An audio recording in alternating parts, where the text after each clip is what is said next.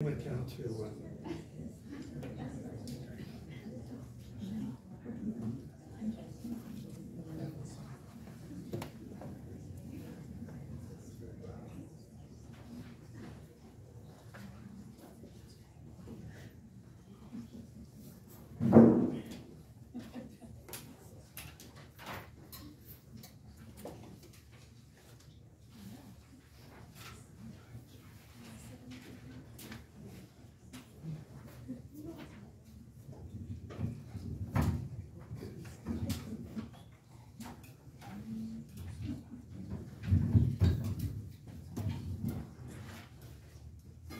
Everyone hear me okay? Yes. Hi, everybody. My name is Michelle Sampson, and I am the library director here at the York Public Library. I wanted to thank everyone so much for coming out for today's event, the first of, we hope, many annual lectures on a variation of the theme of civic engagement and leadership. Before we get started, I would like to ask everyone to please silence their phones if you haven't already done so.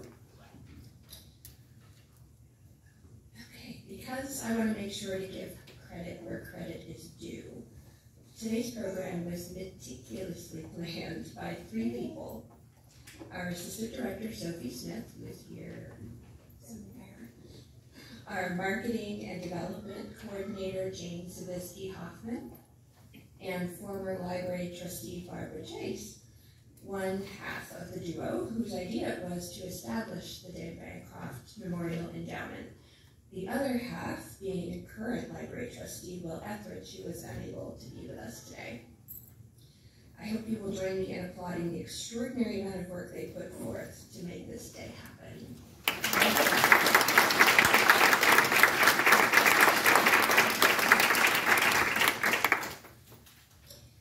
It goes without saying, today would not have happened without Dan. Sometimes we run the risk of putting someone no longer with us on a pedestal. But in this case, Dan Bancroft was the real deal, capital R, capital D. When he and his wife, Anne, moved here just a handful of years ago, each became involved in the community in myriad of ways. One of the first things Dan did was to begin writing for our small town newspaper, the York Weekly. A few years later, in the aftermath of COVID, when there were local teacher shortages, Dan stepped up. And really, who among us wouldn't give up a well-deserved retirement to spend days with a middle schooler? Speaking of middle schools, in late 2022, I caught wind that a York resident was challenging It's Perfectly Normal, a book about puberty that was in the middle school library. Knowing that the school librarians might not be in a position to speak out against this attempt at censorship, I sent out a call to our staff and board of trustees to show up to an upcoming school board meeting. And that's how I first met Anne Bancroft, Dan's wife. They answered that call, and that night Anne spoke eloquently about the dangers of censorship. I should note the book was ultimately retained in the school library. And with that, I would like to introduce you to one of the kindest and strongest women I've had the good fortune to meet, Anne Bancroft.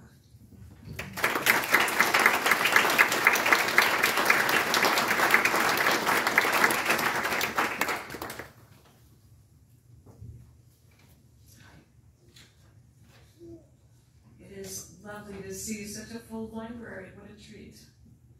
To begin with, I want to share that our children and I are so very grateful to the staff and the board of the York Public Library and all of those who have contributed to the endowment in Dan's name. What an honor you have bestowed on him and all of us, and we are amazingly grateful.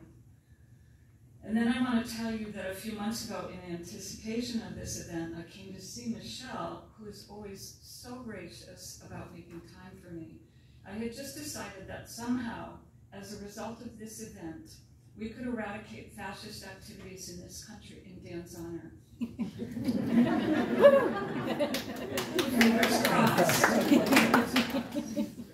Dan was a first-generation German Jewish immigrant. His parents arrived at Ellis Island in October of 1947 from Jerusalem. He was born in 1950, a fellow boomer like myself, although to be clear, an older one than I am. The message his parents gave to him was to assimilate, to be a part of what this country had to offer.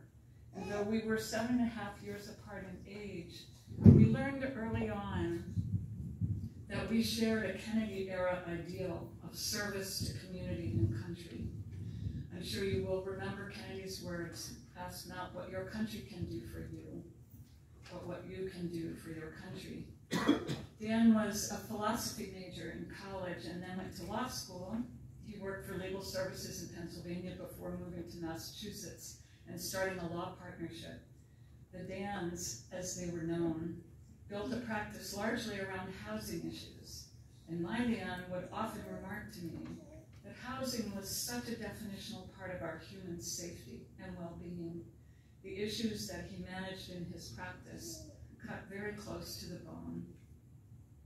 He could never quite figure out why we as humans divide ourselves the way we do, why we insist on tribalizing and creating boundaries, even national boundaries. He wondered if we wouldn't be better off without them. I suspect that's why he loved the idea of the free library, where any and all are welcomed to history and creativity and imagination at no cost. I am also very glad that Dan found his way among you here at the York Public Library, because he had so much to give, and he was so glad to be a part of it here. In many ways, you made room for one of his Kennedy moments. Thank you so much to all of you fellow library people, and today especially thank you to John Palfrey for being willing to offer this inaugural address. The topics you cover, from the challenge to local news to the censoring of literature in any way, were very close to Dan's heart. I am also very honored this afternoon to welcome the brilliant Barbara Chase, for whom we are also very grateful, to Barbara and Will and the board of the library for founding this endowment. So I want to encourage Barbara to come forward and tell us a little bit more about Dr. Palfrey this afternoon. Thank you.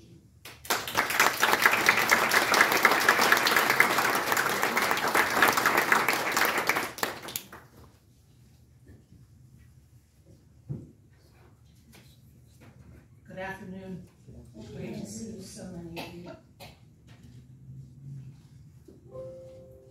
Oh. The old way and the new way. Dan was an extraordinary leader. I had the privilege of serving on the board with him and just retired actually in July of this year. He was a really visionary, great leader, and he was an extraordinary human being. There could not be, I don't think, a more ideal person to inaugurate this series on civic leadership and engagement, in which, in Dan's memory, than John Palfrey. John Palfrey is the John D. and Catherine T. MacArthur Foundation president. He, in that role, has done amazing work, which I'll talk about in a minute, summarize. But first of all, I would like to say that your program summarizes his professional life, and so I'm not going to go into detail. But I just want to highlight a few things. First of all, John's connection with Harvard is long and deep. He went there as an undergraduate, received his undergraduate degree, and then his law degree. And then he joined the Harvard Law School faculty as professor. Taught, researched, wrote on many topics. His specialty was intellectual property law and internet law. He's had many achievements at Harvard during his time at the law school. Just to mention a few, he was the founding president of the board of the National Digital Public Library, which is an amazing resource for scholars and for the general public. The National Digital Public Library. I encourage you to look it up. He also wrote a book called Born Digital, Understanding the First Generation of Digital Natives, which is a book that has had profound impact on people understanding the impact of the digital age on young people growing up.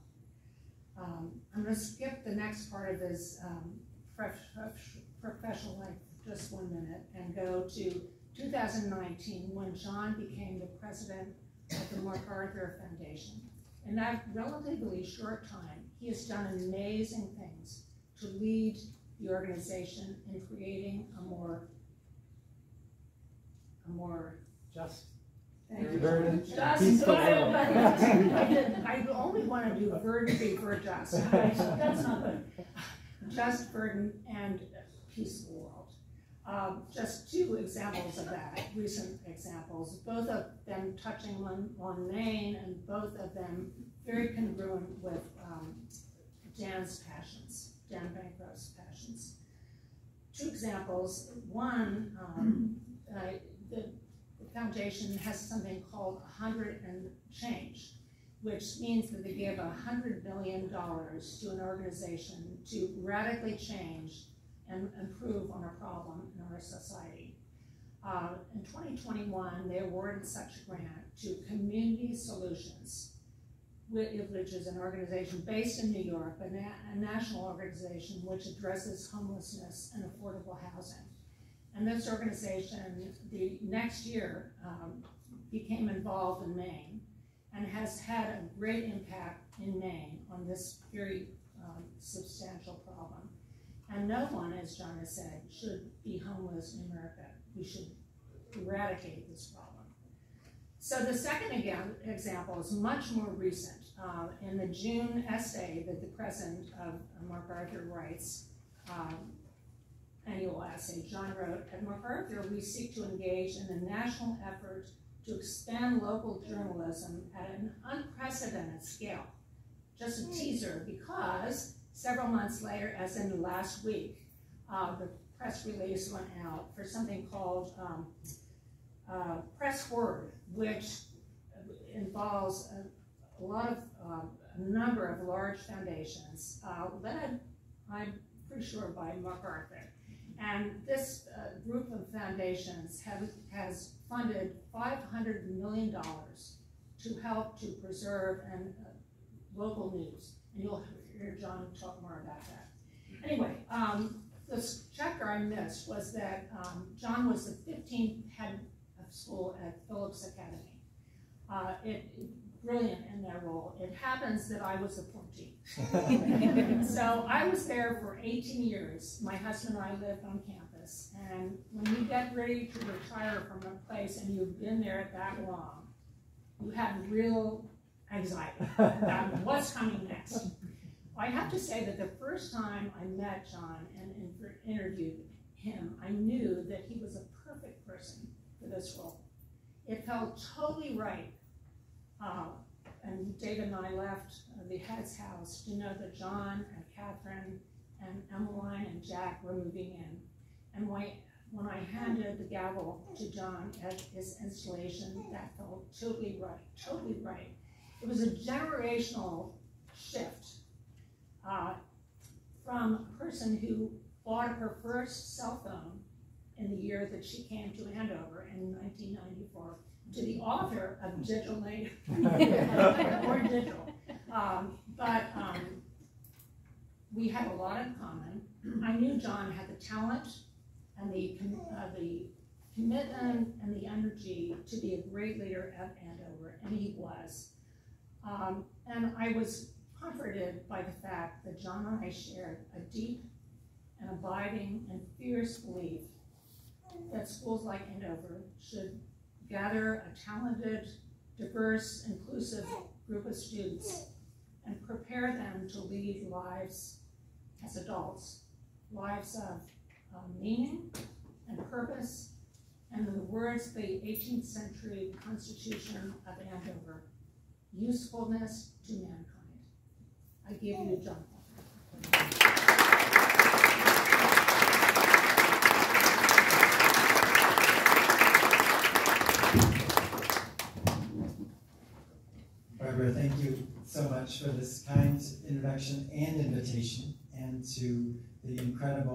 incredible team that has put today together. I'm really enormously grateful, and I couldn't be more honored to be the first speaker on behalf of Dan Bancroft and to the family. Thank you for coming out today. It is very touching to be able to be with you and to dedicate this, of course, to an amazing memory.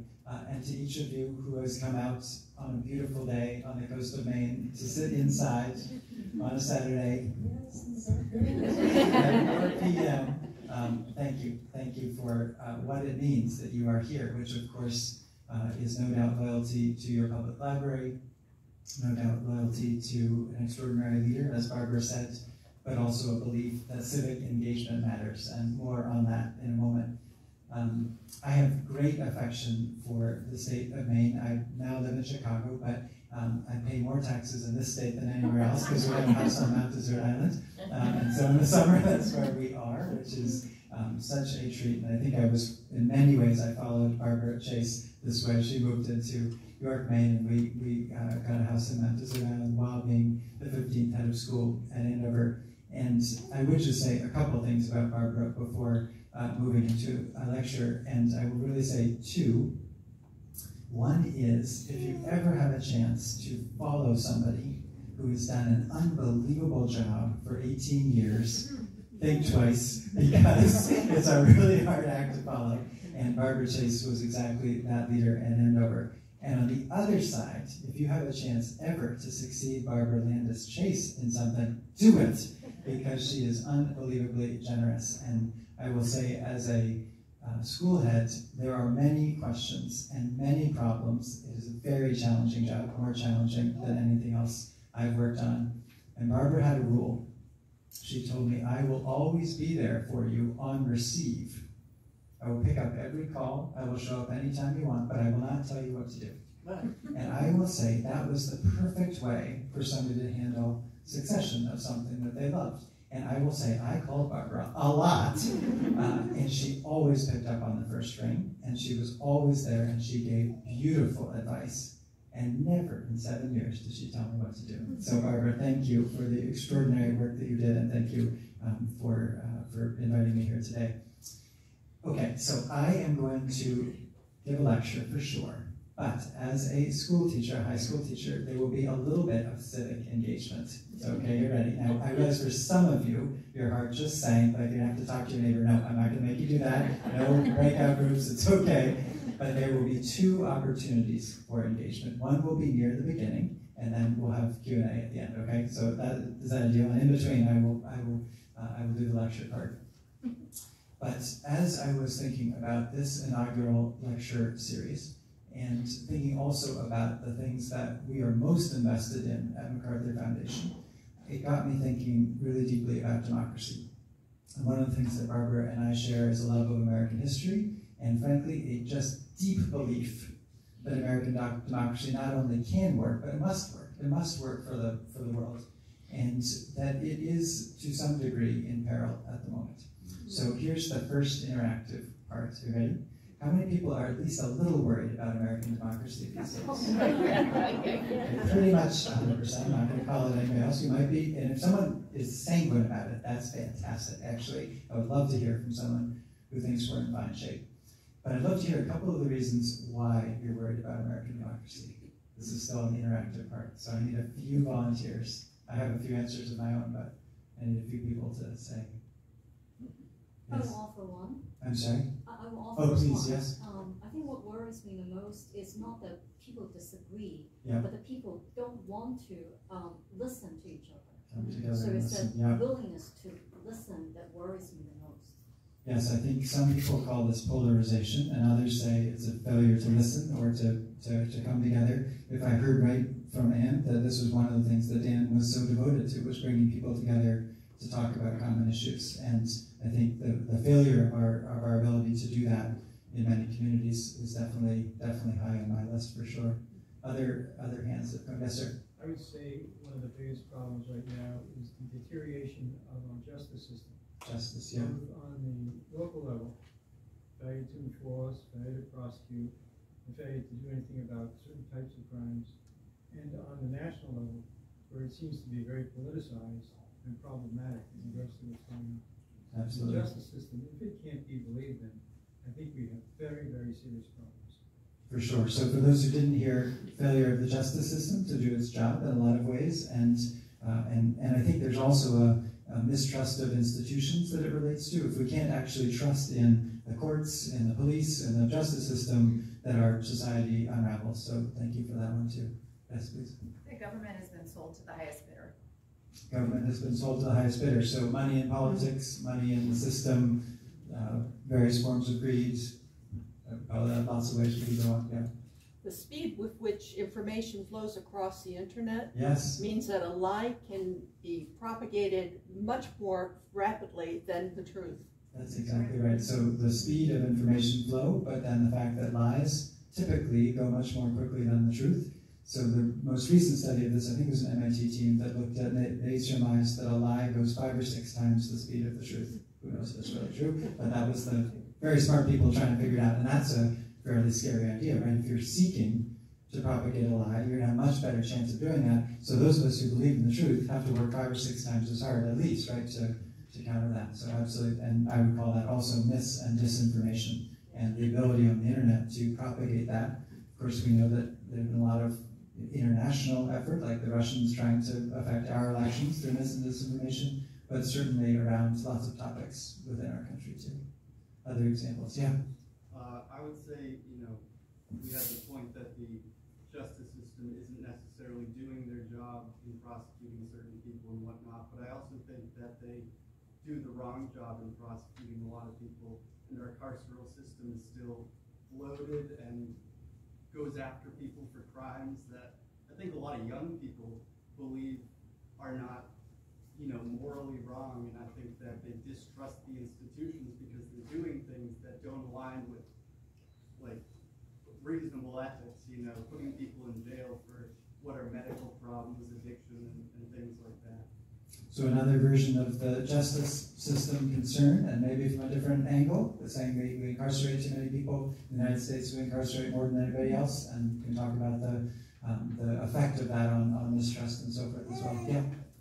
I think that I feel like we're losing a lot of freedom in national and local journalism, and journalists are either underpaid, disrespected, that the pool of where we can get the truth in what is happening locally and nationally and worldwide, it seems to be shrinking and shrinking. Thank you. So the decline of journalism, which is most acute on the local level, I'll talk a little more about this. We've lost more than 2,000 newspapers, probably 2,500 newspapers in the last 20 years. Continues to happen, probably 1 or 2 newspapers a week fail. Absence of the truth or facts that we have to be able to agree on in a democracy. And so with lies spreading quickly and less truth being put out there, particularly covering a school board, say, or the kinds of things in small towns that people need to know about that are no longer supported by journalism, this is part of that erosion. The effort that's happening to limit voting instead of increasing the number of people who can vote.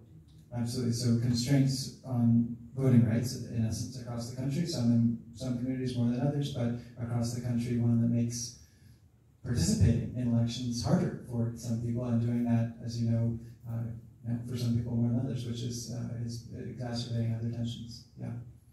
The hollowing out of the middle.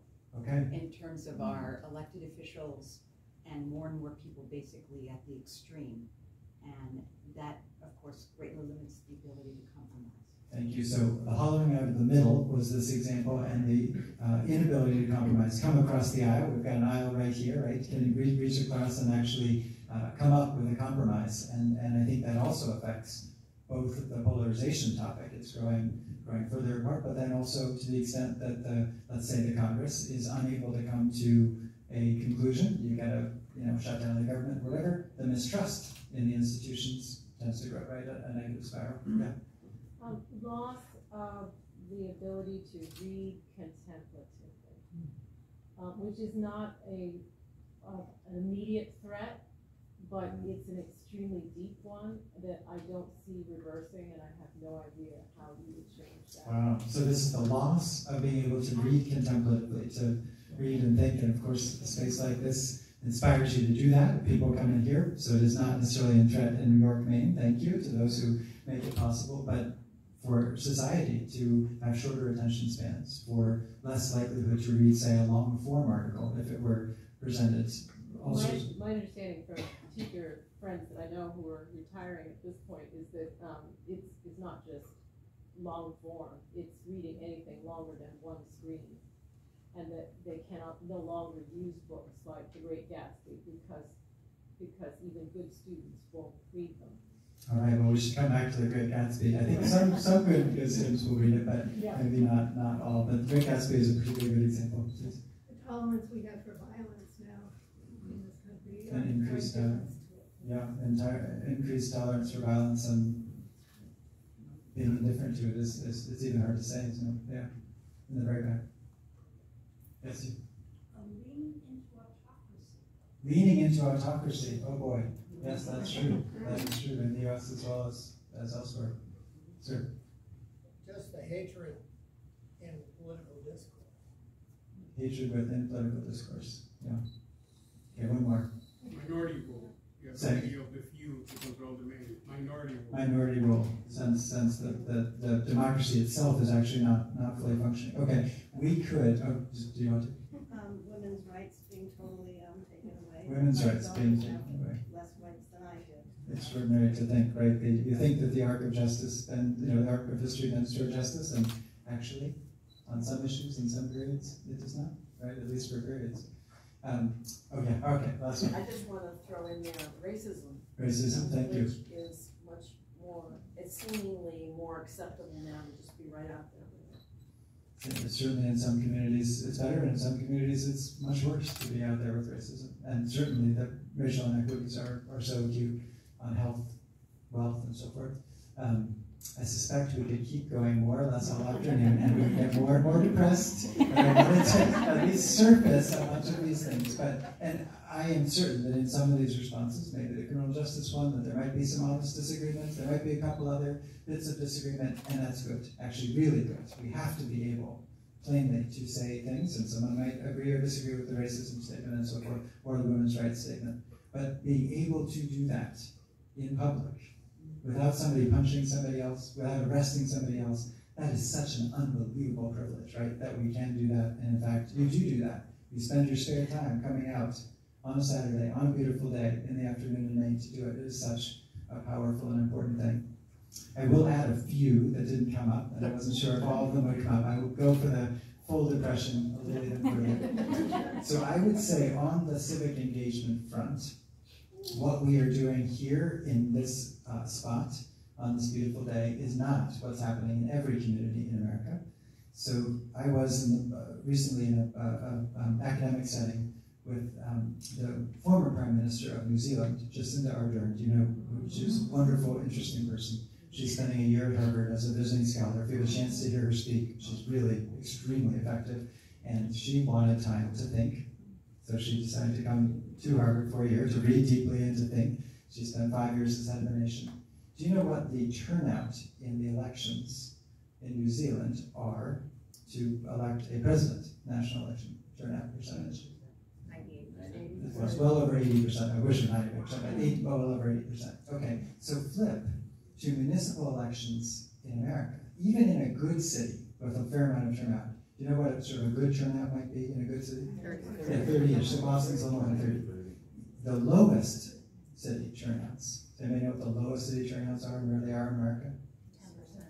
10%. It's less than 10%. So 5 to 6% in a number of big cities in Texas. So Dallas-Fort Worth, as an example, 5 to 6% turnout for a municipal election. You think about the ability means that a few people with a fair amount of power, it really is an extraordinary thing. All the people through American history who have worked and fought to be able to do it. Yes? I'm sorry, I just have to point out that Dallas actively works to keep people from voting. Well, I'm getting to the loop. There are reasons. I just really couldn't keep that in. There are reasons why this happens. And people don't necessarily accept all of the opportunities that we have across the country, right? We do not, I think, honor the truth and the history that we have. That is important to exercise. So voter turnout, I think, is one, whether actively suppressed or people not taking full advantage of their rights.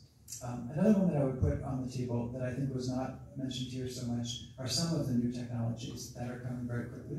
I was interested to hear if artificial intelligence would be one of the things worried about. I have studied it for a few decades, and it is on my list of worries as part of this same topic. Why? Because the way that the system works in terms of suggesting things is actually to, in some cases, suppress the likelihood that somebody would participate, or to polarize, to pull us apart. So I do think that there are technical things that are happening in the background that make it necessary for us to fight back and to come together. So I could go on with other examples, but I think you've given us a great form of concern. But what I'd love to do actually is to spend most of the time talking about some of the things that push back against this. So the Great Gatsby came up. This was a particular example. Some of you may know that in the last few years, one of the themes that has been concerning, I think, to people who run libraries in particular is the banning of books. And it seems astonishing that it would be so, but The Great Gatsby is among those books that has been banned in the United States of America, including Catcher in the Rye. So most of what Toni Morrison has written, Blue Sky and Color Purple and so forth, lots of them to do with gender, sexuality. Of course, we heard an example from here, even in New York, Maine. But what I'd love to do is to focus on a few examples. I may push back. One that is, I think, consistent with civic engagement, and I hope a sense of hopefulness. So we've talked about how technology can be a big negative in this area, but it also can be a huge positive.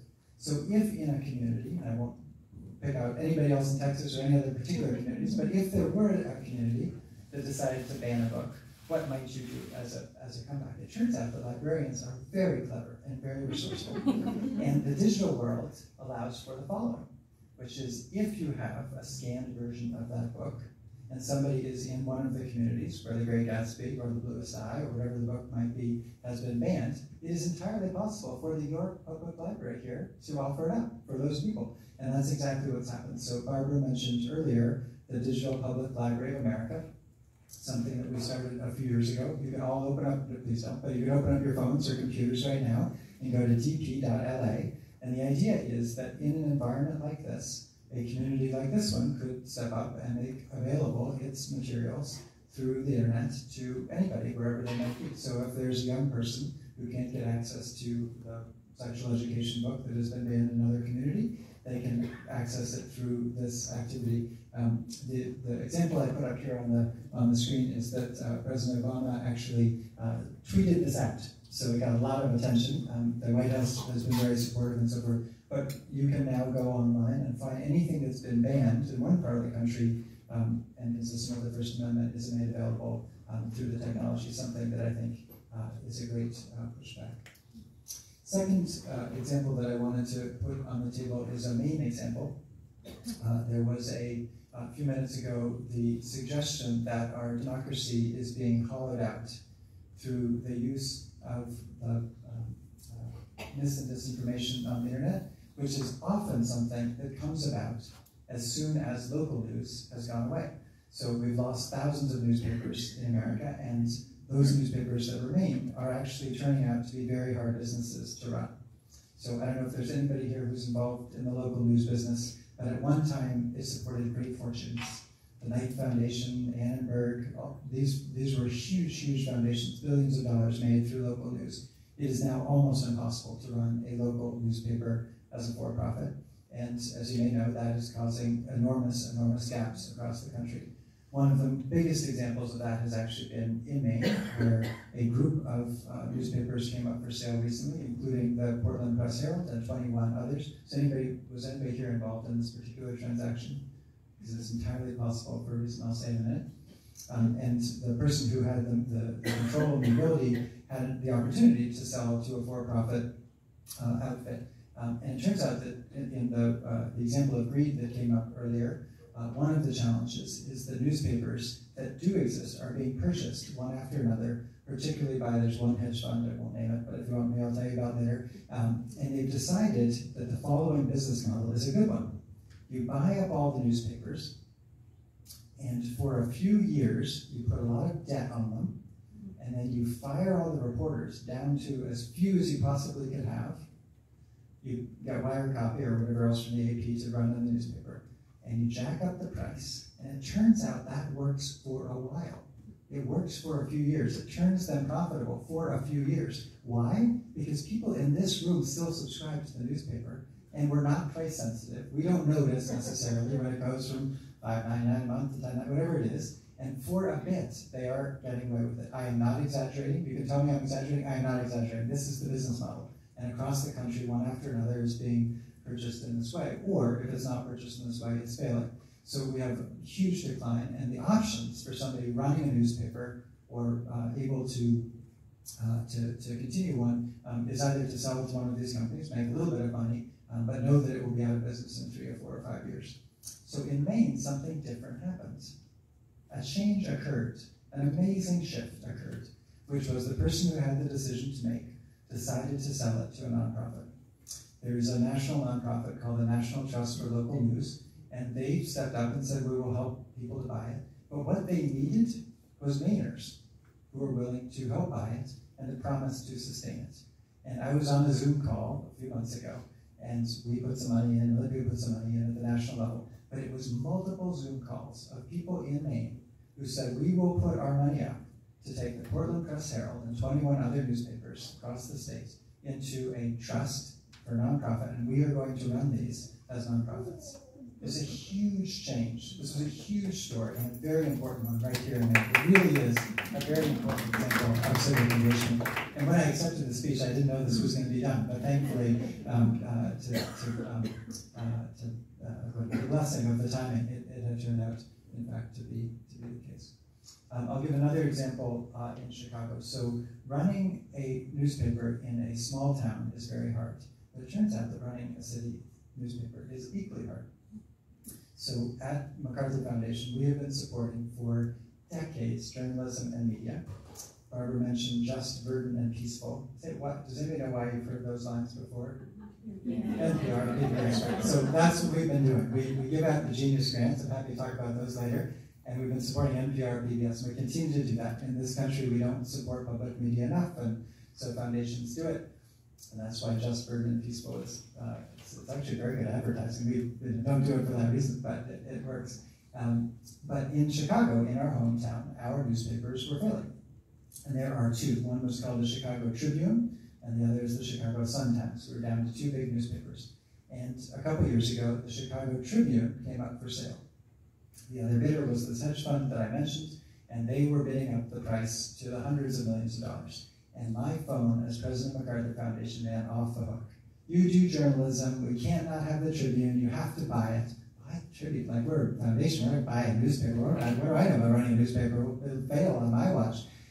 So, what are you supposed to do? Anyway, we waded into it. We said, could we buy the Tribune? It would have been hundreds of millions of dollars to buy it, and it would have been hundreds of millions of dollars to make it actually work. And we had a lot of money, but it just seemed like that was not a good bet. So we passed, and this hedge fund bought it, and they are doing just what you would expect. They are firing the reporters, they're running AP copy, they're jacking up the price. It will be gone. The Chicago Tribune will be out of business in 3, 4, 5 years. No question about it, or it will be a shell of itself. Its net promoter score, which is one of those things that you look at in businesses, whether somebody thinks it's positive, is now negative. So anybody asked about the Tribune who actually subscribes to it, tells people not to subscribe to it. So it's going down the tubes.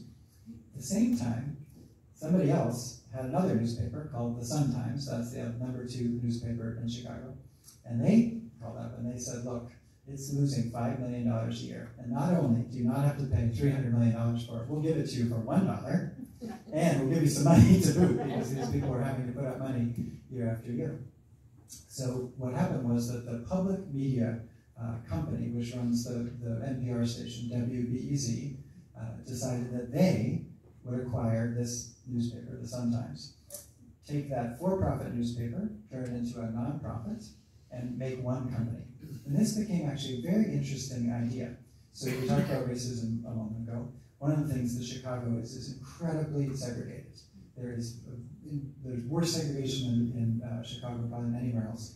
And the media companies really serve some communities and not others really well. So it turns out that Chicago Public Media, WBEZ, serves the north side of the city and it's almost all white and Asian and more or less wealthy constituents. And the Sun-Times, it turns out, calls itself the hardest working newspaper in America, tends to serve the black and brown communities in Chicago. And they have very different audiences. So when these two companies came together, it was the first time that there actually was a company, not profit, but a company that was serving all 3 million of the people in Chicago and seeking to reach all of these different constituents. So along with others, we put a whole bunch of money into it. There's now a nonprofit, which is a combined non-public radio station plus a newspaper. And here's the experiment.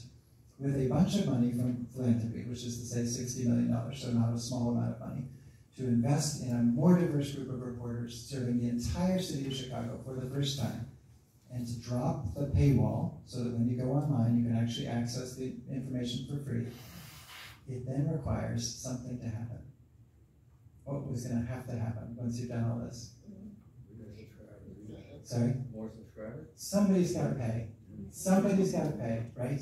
And the answer probably is to see it as a membership model.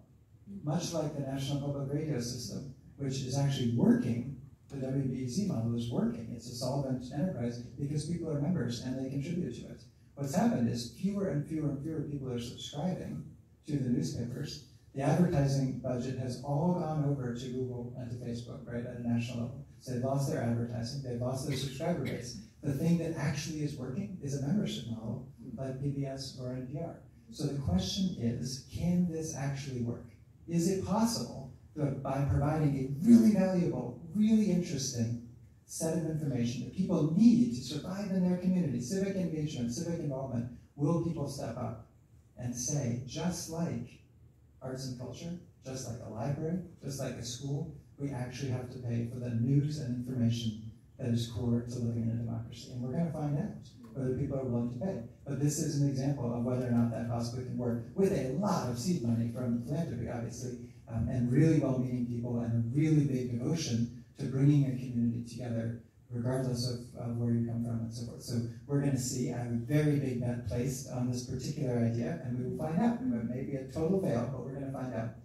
A side note to this particular story.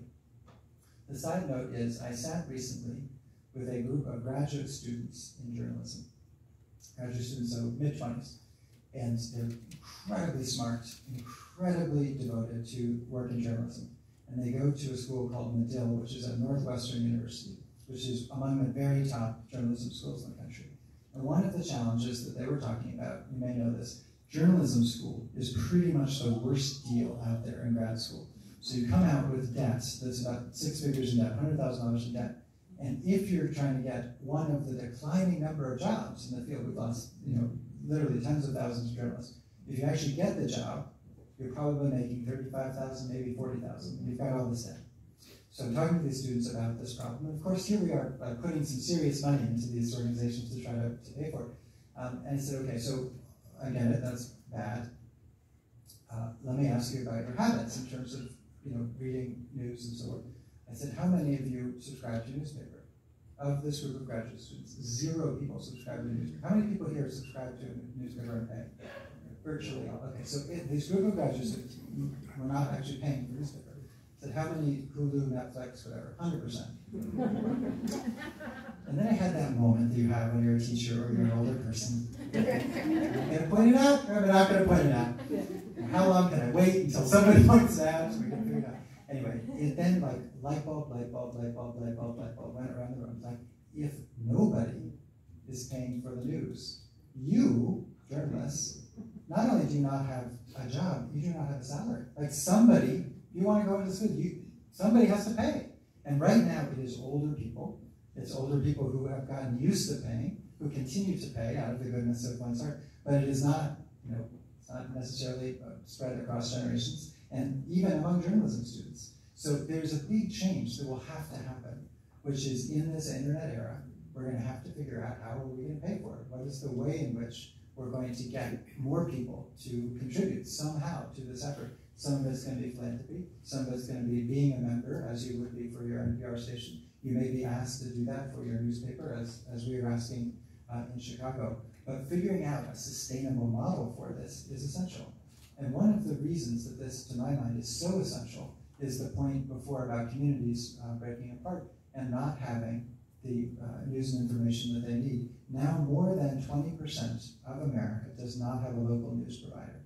And most of those are in places like the rural South. They're often in red states. They're often in places that don't have a ton of other information coming in. And what happens in those environments is the lies spread, the misinformation, the disinformation comes in. So we have a problem which are called news deserts across the country. And those news deserts are growing with every passing year as we lose 1 or 2 newspapers every single week. So the question is, can we do something about it? Barbara has given the preview of what we're trying to do as one example, and we would love your help. The effort is called Press Forward, and in traveling around the country, trying to figure out how we might address this issue, I found that there actually were a lot of people who had the concerns that you all have shared, but also really wanted to help figure out, could we actually jumpstart a better, stronger democracy, one community after another, through local news. And one of the reasons why this is so, we can talk more about this in the Q&A, one reason this is so is it turns out that when we try to deal with things on a local level, we actually have less polarization. So at the national level, the incentive is pulling people apart, but it tends to be local news, when you're coming in a community, covers sports. It covers the team that's going to America's Got Talent. Like, no matter what it is, people come together more likely in small towns, and you can deal with the difference, different views on social justice or different views on the justice system. But if we actually try to come together around local news, I think it is one of the things that could strengthen democracy. And I realized that MacArthur Foundation, with lots of money and lots of ability to, support things like in our city of Chicago, if we did it alone, it would not be enough. So I took off my fund giving hat for a moment, and I put on my fundraising hat, which Barbara and I shared. She gave me the fundraising hat. That's what you do as a school head. You're asking for money all the time.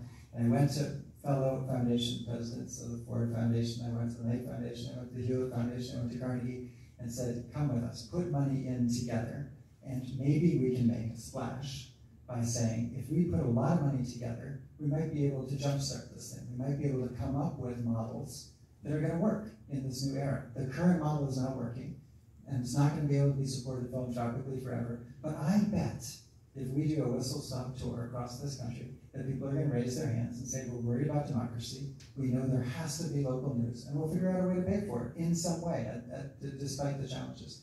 So this particular announcement came out on Thursday, which we timed in advance of this very talk, so I can talk about it open. It was very secret up until then, open secret. But on Thursday, we announced $500 million across 22 foundations, 22 funders, to try to address this issue. And so the idea is, in the next 5 years, we're going to fund a whole bunch of different things. We're going to get lots of other people to help. It is not going to solve the problem. It's not going to save democracy, but it is going to really, really, really try to put a down payment on things that actually can bring us together, independent of ideology, focused on democracy across the country in ways that I think might make a difference. So here are the 4 things that we are going to invest in with this $500 million, which I hope will grow.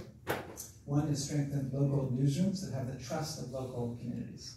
So I think in many of the comments that you all gave earlier, at the core of that is trust. It has to be trust in institutions. We have to believe that the institutions have the truth in mind and are worthy of our trust. And I think one of the things we've seen, particularly among young people, is that the trust in institutions has fallen dramatically. And I think that has to be rebuilt. I think there's more trust for those of us who are older, but it still has eroded as well. And the news media has had its trust numbers fall terribly, particularly during polarization. Do you know what one of, consistently, if not the highest trusted institution in America is? Libraries. Unbelievable, across the board.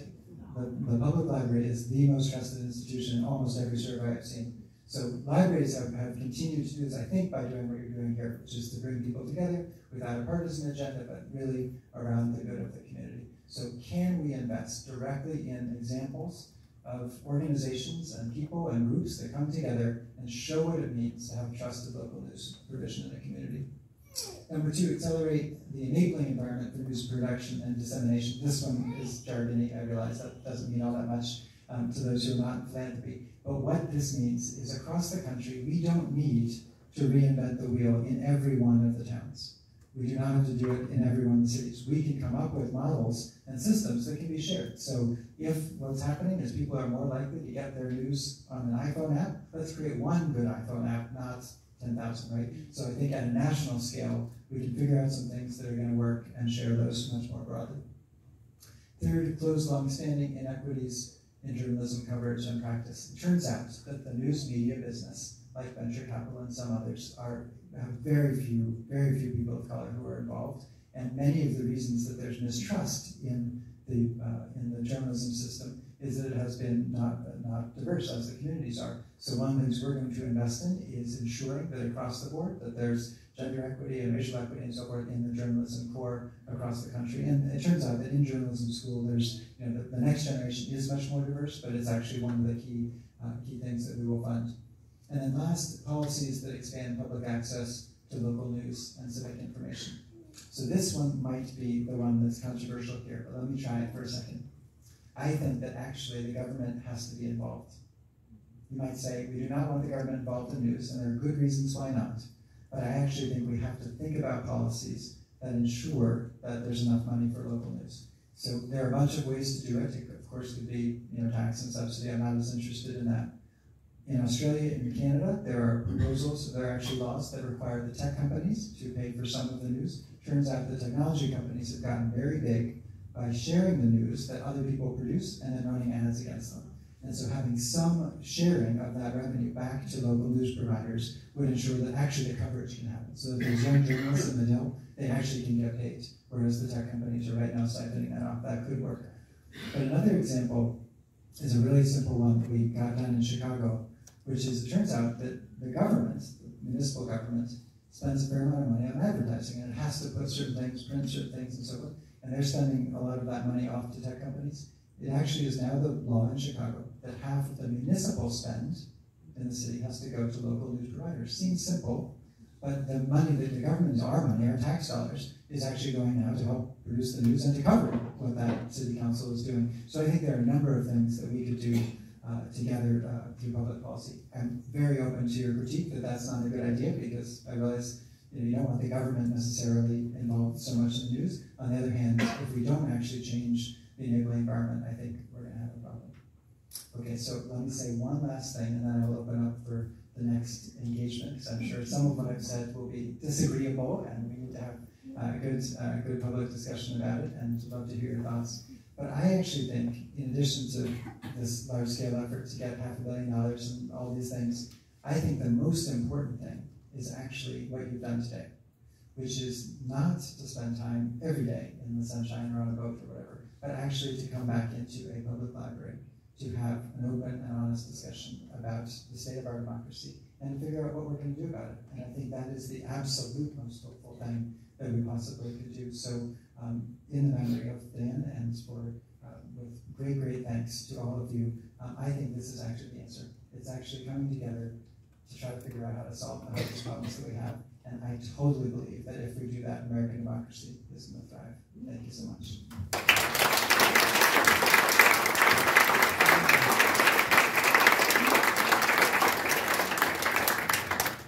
I would love to have some questions or comments or pushback, and I can see it coming, so that's good.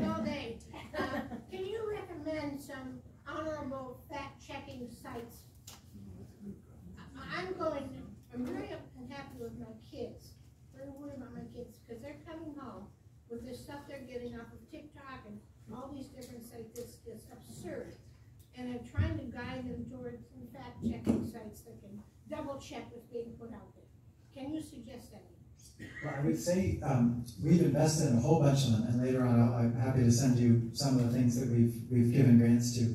But the difficulty, I would say, with the fact-checking approach is that not everything can be immediately fact-checked, and so there's not just one. So I will gladly send you some of the ones that we've done, and the Knight Foundation has also funded a bunch of them as well. But I think the answer is actually more interactive than that. I think the answer is actually that it's more the practice of figuring out when you're presented with something, how do you engage critically with the information and go online and do the work. And I think that might be something that is best done actually together, right? So if there's a way to make that an activity to do together rather than just having one, sending somebody to one site. That unfortunately is probably the right investment. Together with my children? Yes, yes. They're 50 years old. Yes, I understand. All right. Yeah, but I don't know. What about being on FaceTime and doing it together?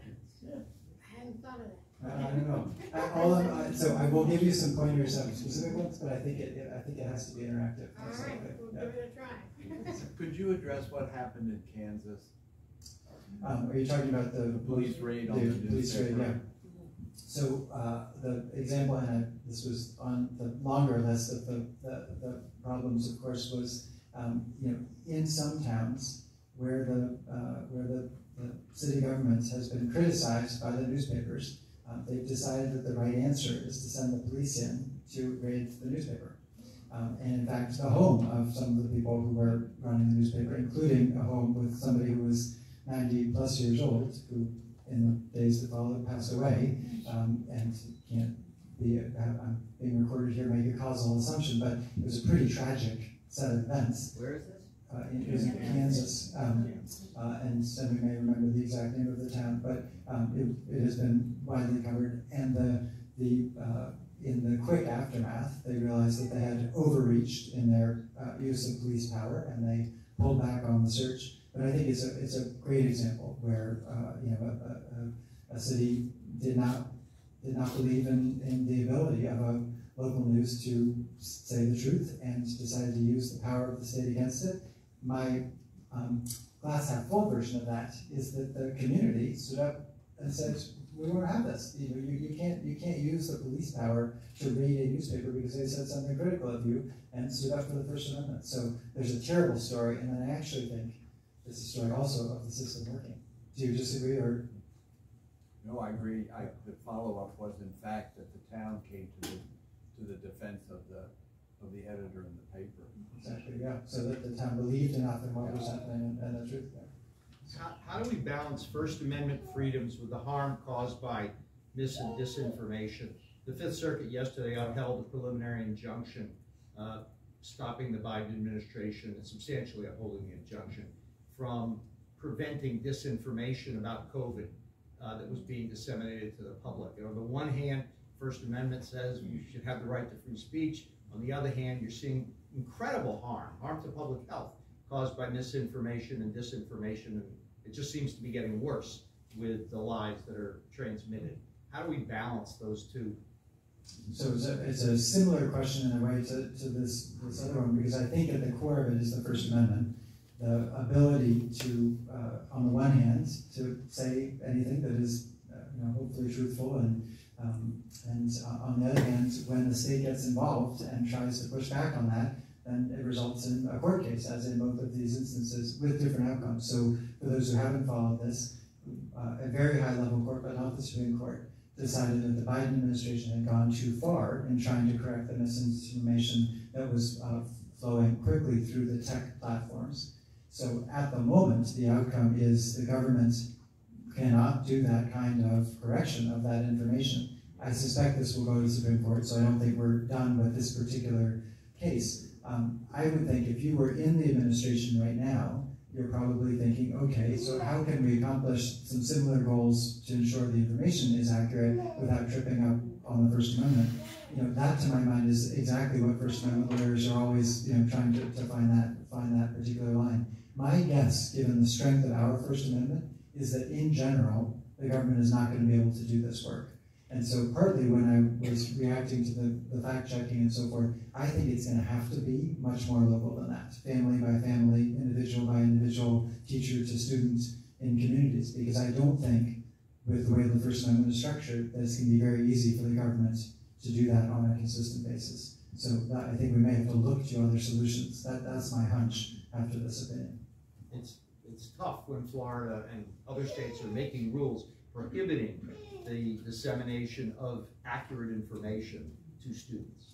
Yeah, so there's the related topic that I think is most extreme in some ways is the statement by an actual state, in this case Florida, that you can't teach certain things, to my mind, strikes me as absolutely violating the First Amendment right of the teacher and also the First Amendment right of the student to hear. So this one is baffling to me, that in fact these are persisting, but they're true in dozens of states at the moment. And it turns out that the jurisprudence is extremely complicated in terms of the ability to restrict what's done in schools. And the First Amendment on the teacher side is actually not that strong ultimately, which is why this has so far been successful. So I'm not actually that sanguine that these are going to get pushed back. And so when I gave the example of the DPLA and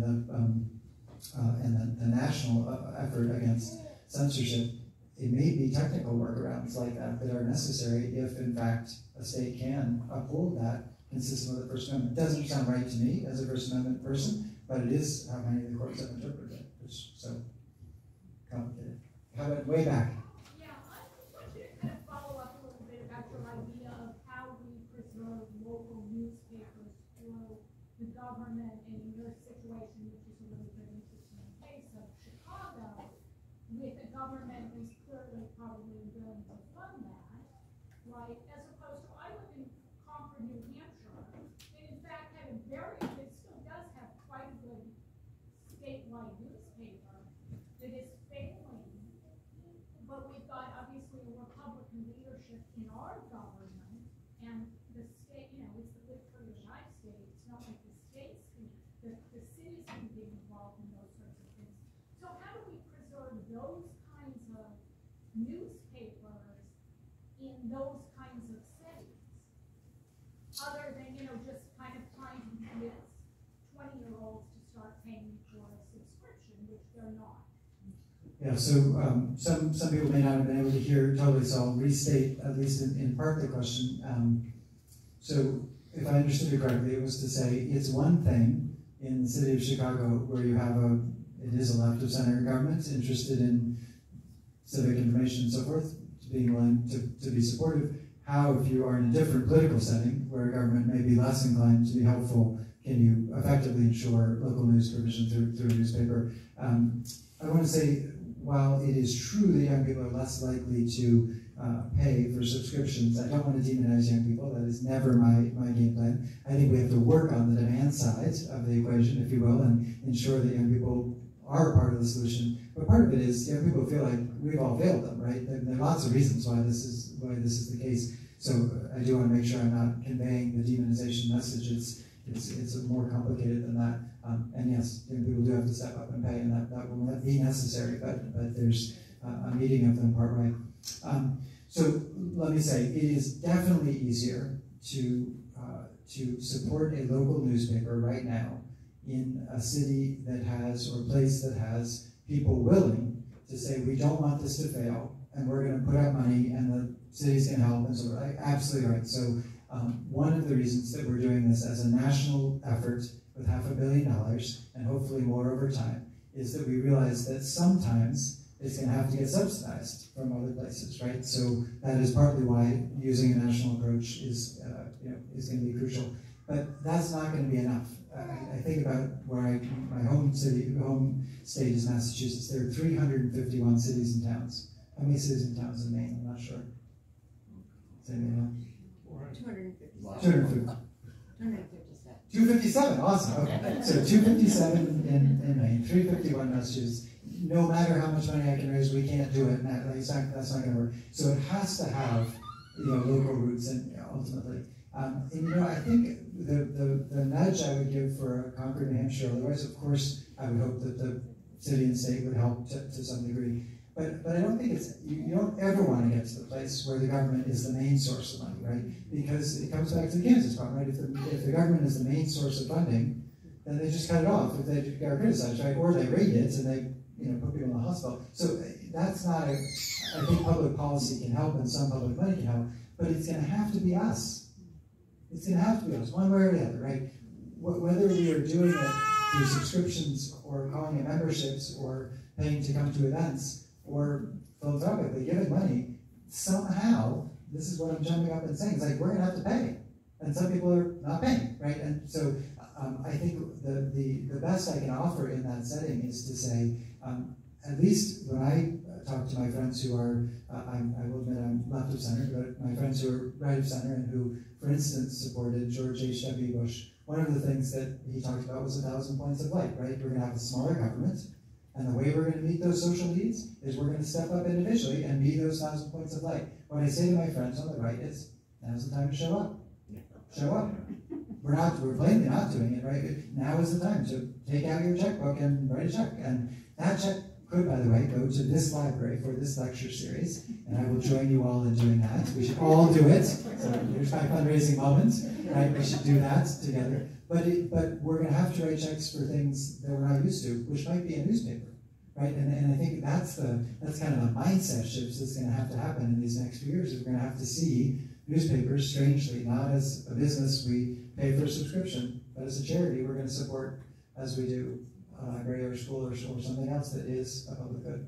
But can I follow up on this just briefly? I mean, you know, we do this with NPR. Yeah. We do this with, I'm sure everybody here subscribes to the, you know, to the New York Times and the Boston Globe, which I do because they now actually have a very good New Hampshire section of their, that they cover now because they're kind of back in the running and certainly compromised about local news.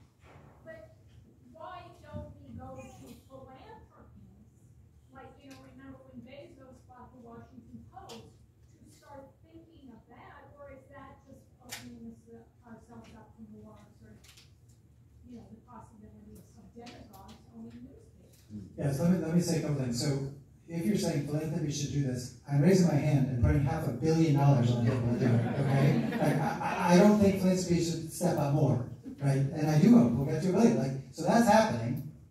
That's happening today with real dollars, cash in the bag, okay? But I am not so sure that I want billionaires owning every one of the newspapers. That, to my mind, is the concern about, somebody mentioned earlier, too few people control that. You know, I will say the Boston Globe has turned into, that's my hometown originally, has turned into a better newspaper under the Henrys. They've actually done a very good job. They have invested in it. They've had extremely good leadership, and it actually has become a better newspaper. It's covered more communities. It's done in a more diverse way. It actually, so there are salutary examples where sometimes billionaires will buy it. Mrs. Linda Henry, I believe, has been the driving force. I think she's done a really good job. Has Jeff Bezos done a good job at the Washington Post? You know, say yes or no. The Salzburgers have done a fabulous job with the New York Times. It actually is now a profitable company, but it is the N of one. I think there's really one actual newspaper in our country that actually is a profitable entity, which is the New York Times, and it's because they got to such a large number of digital subscribers, which is much cheaper for them to run, and they've managed it very, very well. You agree or disagree that the New York Times is a good newspaper, it actually is a good and profitable business by virtue of what they've done. But other than, I mean, you talk about the Wall Street Journal or business, but anything that's sort of a general purpose newspaper, none of the rest of them are making any money. So I think the question that, and you're putting it very well in the form of this question is, would you want every town to have a billionaire, whatever it is, owning a newspaper and running it however they want to do it in a democracy? Or would you want some other model where a lot of us are supporting it as a public good? And we're going to have to choose between one of those things. The model that worked 50 years ago and was the kindly group of people in the town who ran a friendly little local news, it's gone. It doesn't exist. It's so we have to figure out what the other thing is. And I'm not positive that the answer is just turn it over to Axios, which is doing very well, but national, right? Or any of the ones that are doing it at a different level. I think it has to be local, and I think it has to be variable in various different communities. And we're going to have to step up and and pay for it somehow. So it's a great point. But I'm quite worried about the billionaire only model. Is that David Chase in the back?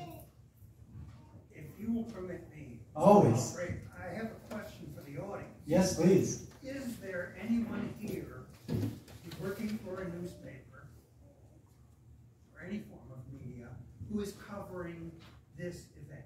Ooh, what a nice question. No. Now, 5 years ago, Deborah McDermott, who was the reporter for the York Weekly, would have been here. Now the York Weekly doesn't have a local reporter, doesn't have an editor for New York Weekly. New York Weekly belongs to Seacoast Media, which belongs to Gannett. Mr. Palfrey, how is Gannett doing? Well, what a good question. So there are a few national entities. Gannett is one. McClatchy is another. I've mentioned the hedge fund that I probably won't name because I'm really mad at them. They own a bunch of newspapers. And I think none of them, the ones that are the traditional newspaper chains are not doing well. McClatchy, as you may know, was in bankruptcy 2 years ago. I don't think Gannett is exactly thriving as an entity. So when I say running newspapers, unless you are just grinding them down to a husk, are not good businesses. And there's just the extractive version that can be done. So nobody's making money doing it. And that is at the core of the problem. In this capitalist system, there's got to be some sustainable model. I think back to my time in the town of Andover, Barbara, and I'd be curious your reaction to this. When I first started, the Andover Townsman was actually a quite good weekly. Andover's a town of, was it 35,000, something like that? Before. And it was actually quite a good newspaper. It had an editor who was downtown, they had a little shop, and they had a bunch of reporters, and they ran around. They actually gave us sort of a hard time. The school we ran was the biggest employer in town, and if we didn't give enough, whatever we didn't do, we would get covered. And actually it was kind of good. It could be irritating, but it was done well. And so I started in 2012, and I got to know the editor, I got to know the various people, and I'd go down and chat with them, whatever. In 2019, when I left, they did a story, the head of school is leaving to become head of the MacArthur Foundation, and the townsman, not surprisingly, called up, and the woman came to see me, and it was somebody who just graduated from college, and I'd never met her before, and she had no context with the school or me or anything else, and she was covering my 7 years there. And I just asked her, so how's it going at the newspaper? And she said, well, I'm it. And this was somebody who literally just come out of school. And this is in a very well-off, town and all the rest. So the problem is the model is broken. The model is broken really everywhere.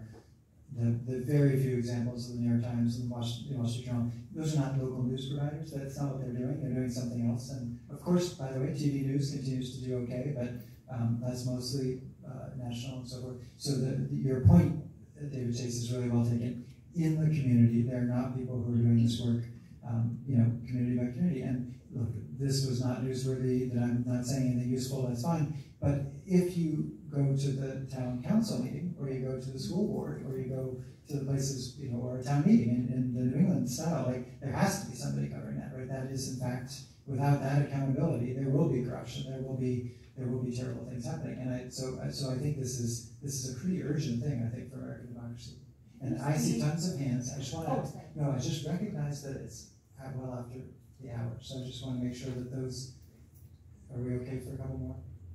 Yeah. Those who are running the show. Okay.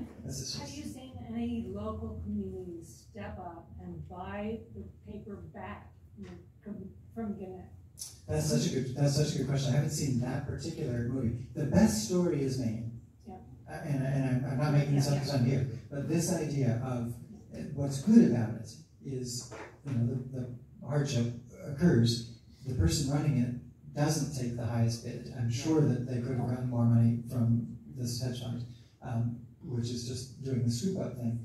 But they decided in the public good to do it through a nonprofit, and that it wouldn't have been possible but for the combination of a ton of Mainers saying that they want to make sure that it happens. So I think it's the best example. I believe that, as McClatchy has effectively failed, gone bankrupt, that will do it. So one of the reasons we're doing this now is because I think there's just going to be failure after failure after failure, and communities are going to have to, right? And whether it's one person, one family, I don't know. I think that's going to have to be the model on some level, and people are going to have to say, okay, how are we going to replace the York Weekly effectively, or augment it for a while and then compete with it. Baltimore Banner would be an interesting example. So for those who have followed this story, when the Chicago Tribune was up for sale, so too was the Baltimore Sun. And so the group we were talking with involved a guy named Stuart Bainham, who was on 60 Minutes about this recently. I don't know if you've seen it, but you could Google it. Anyway, he wanted to buy the Sun when we wanted to buy the Tribune, and he couldn't get the Sun. This hedge fund won, but he said, I'm going to start an alternative. So he personally has funded this thing called the Baltimore Banner, which is the, and he's not one of those billionaires. He's trying to get other people to pay for it too. But I think what you'll see is more and more startups of this sort. And there are about 200 of these kinds of startups. So that's probably a better example. It's less about buying the legacy one. It's saying, we're going to try something new. New Bedford Light is an example in Massachusetts. If you know New Bedford, you can check that one out. So these are digital only typically. They're not printing a paper, and it's people coming together and doing it through contributions.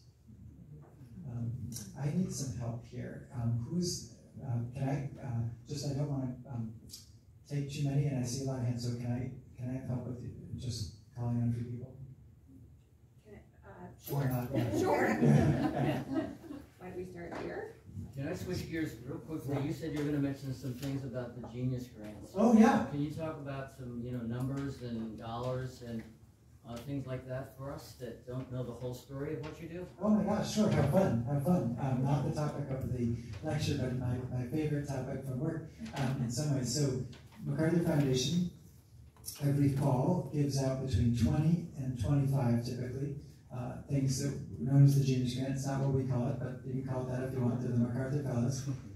Dollars.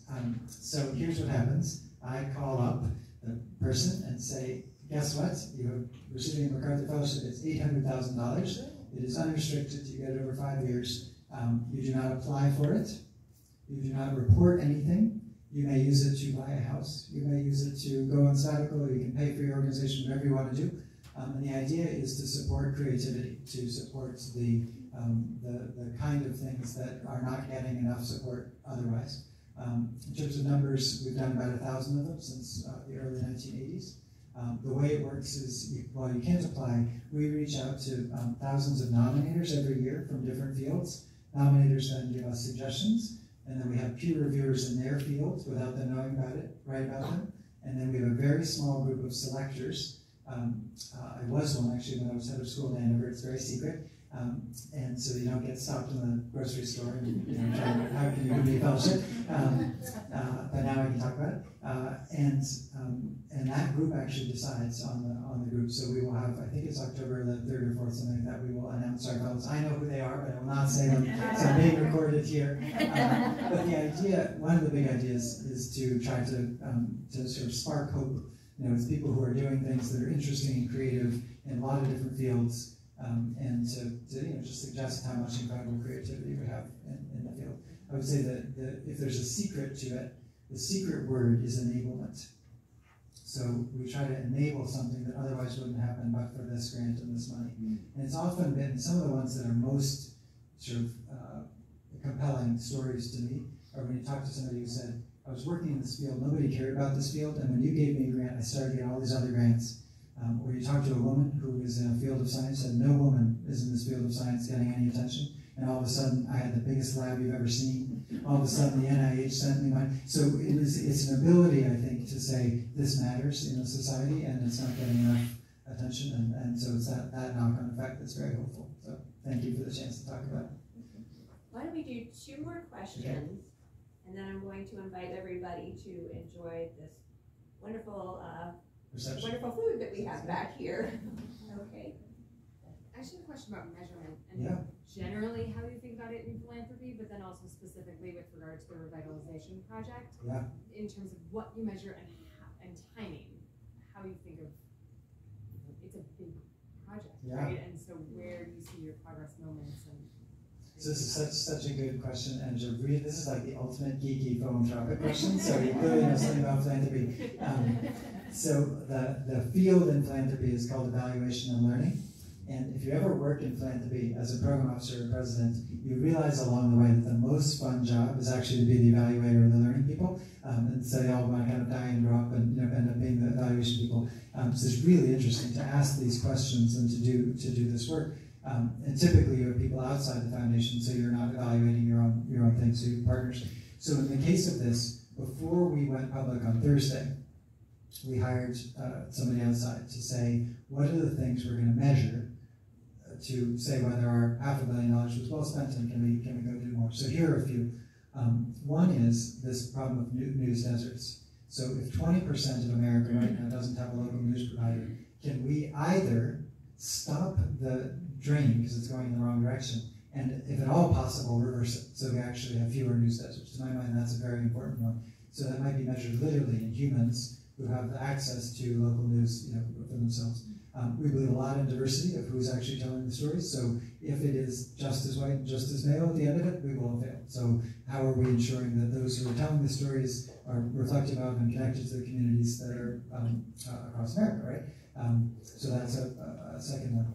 A really big one for me is the sustainability point, as we've been talking about. If we haven't come up with financially sustainable models, it's not going to work, right? And it doesn't mean they have to be for-profit. I'm okay with for-profit, by the way. I'm not this is not a capitalist creed. It is, in fact, the case that some for-profits may well succeed. But if it's a nonprofit, it at least has to break even, otherwise nobody gets paid, right? So sustainability is a third one. So we've come up with a whole bunch of these metrics.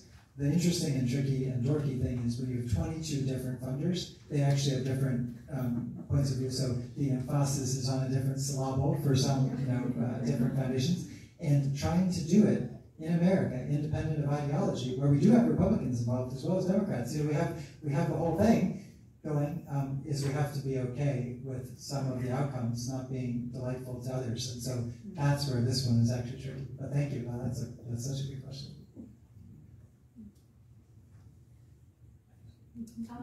The gentleman right here in the green. Thank you. I have a public service announcement, free offer, won't cost you anything. For the first time, the York Adult Education Program will be offering a course called An Introduction to News Literacy. Wow. Oh, I've been working on it for 2 years. Look at that. All right. It's totally free. But John, if I might, your first slide, the Portland Press Herald. Yes. So in preparation for this class, I'm a retired middle school teacher, curriculum director, but not a journalist. So I decided I need to learn a little bit about what journalists do. I contacted the Portland Press Herald. Steve Greenlee, the executive editor, invited me to interview him, and then he invited me to attend these news editor meetings. So for this old middle school teacher to go up there and sit in on the meetings, on the day that the story broke, that they were going to be sold, I was in the room. No way. I'm looking around the room like, holy crap! Did you offer to buy it? They're all like, well, let's see, we're going to place this above here, and that'll move up here, and this story will go first. And I'm thinking, this is about you guys. Anyway, Steve Greenlee will be bringing a team it's a 6-session course. It starts Wednesday, October 4th. Steve Greenlee, executive editor, will be bringing a team of people from the Portland Press Herald. So, if you want to ask questions, that's the person you want to ask about this whole world of what's happening. We will be addressing fact-checking. We will be addressing First Amendment. We will be addressing all of these different topics that were talked about tonight. So this is just perfect. Wow, that's so good.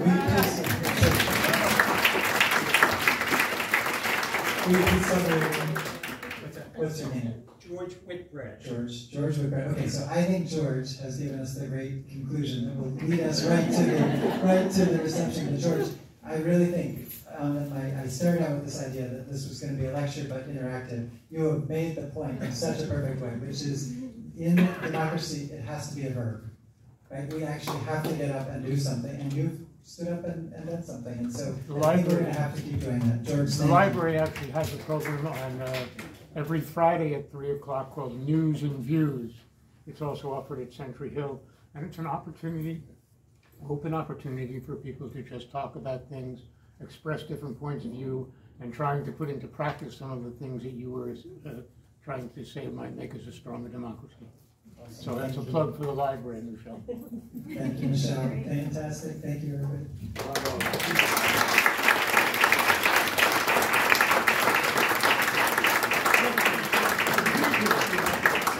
Thank you again, everybody, for coming out on a beautiful day. And I'd like to invite you all to enjoy the reception that we have to follow. Thank you again. Thank you.